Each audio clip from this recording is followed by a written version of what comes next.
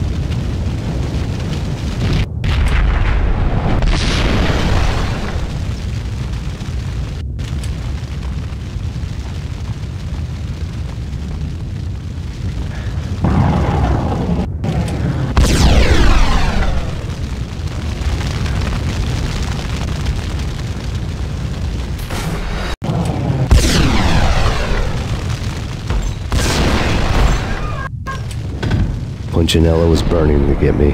The feeling was mutual. He was trying to put out my flames with gasoline.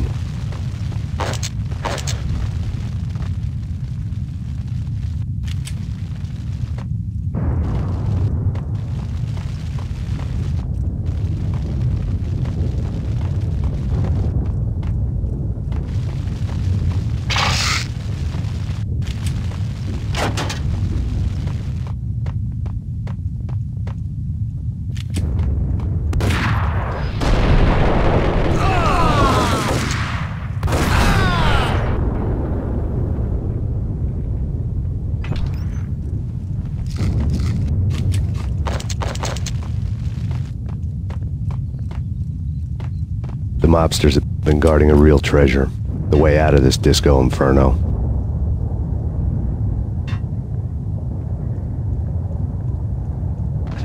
It's Payne.